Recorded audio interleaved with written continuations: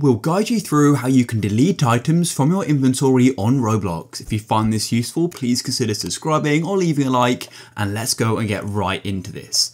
So firstly, what we need to do is get to our inventory. So I'm just going to go to the top left, tap on this menu button and go and tap on inventory just like so.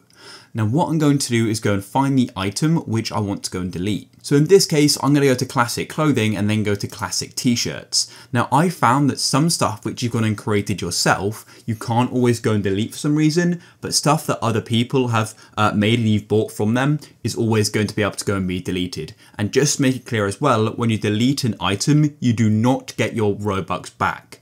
So for example, if you bought a t-shirt for 70 Robux and you then go and delete it, that 70 Robux is lost. You cannot get it back, just to be clear. So for example here, if I wanted to go and delete this minus t-shirt from my inventory, I'll go and click on it just like this, and then go to the top right and go and click on the three dots. And then as you can see, we've got this option for delete from inventory. And it then says, are you sure you want to go and permanently delete this item? I'll click yes, and there we go. It's then going to go and refresh, and as you can see, the buy button then goes and appears again.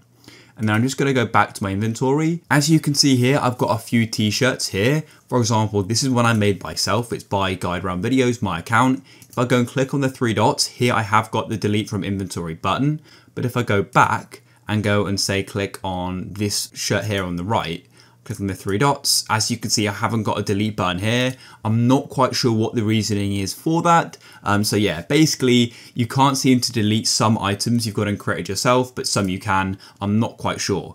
But other items you bought from other people should always be able to be deleted. I can go to my passes, for example, this game pass here, I'll click on it, then go to the top right, and then I can go and click on delete from inventory and press yes. So there we go guys, I hope you did find this useful. If you did, please go down below and consider leaving a like. Peace.